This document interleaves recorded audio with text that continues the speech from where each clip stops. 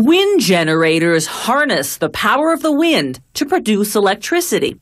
As the turbine's blades revolve, they drive a rotor that generates power. This can charge a set of batteries or even feed a transmission grid. Wind power is a renewable energy source that doesn't pollute. This type of wind generator is a recreational model, designed to power a boat or cottage with up to 500 watts of electricity. To make the propeller, they lay a template on a plank of western cedar, a rot-resistant wood that's flexible and durable, yet lightweight enough for the slightest breeze to set it spinning. After tracing, they drill a hole at each end and in the middle. Then remove the template and do a rough cut using a bandsaw.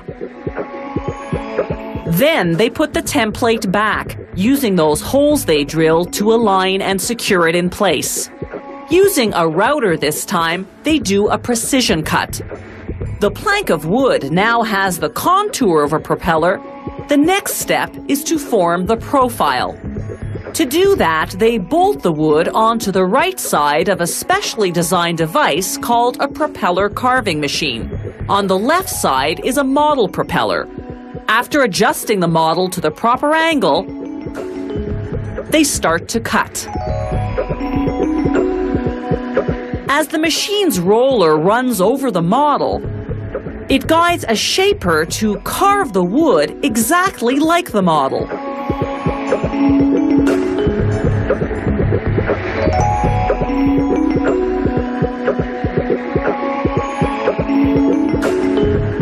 It takes about 8 passes to get the propeller's profile just right.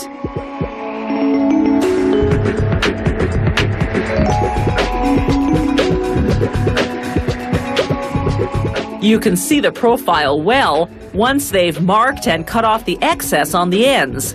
One side is flat, while the other is curved, like an airplane's wing. Now they widen the hole in the middle of the propeller and sand off the ridges left by the carving using a low-pressure inflatable drum sander, the only type flexible enough to really get into the curves. Next, they check the balancing. Watch how a mere penny can throw off this perfect equilibrium. Finally, a coat of waterproof epoxy paint, the kind used on the hulls of boats. Now they assemble the alternator, the component that generates electricity when the propeller spins. They wrap insulation around what's called the proportional electronic regulator and install it, along with wiring, into the alternator's casing. This regulator controls the electrical charge and current. The propeller spins this rotor shaft, creating an electrical charge that sends a current from the alternator to the batteries. Once the casing's bolted shut, they mount a cooling fan on the shaft's protruding axle.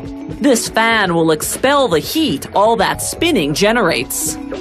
Next, they assemble the parts that make up what's called the lolly shaft, the axis on which the propeller sits.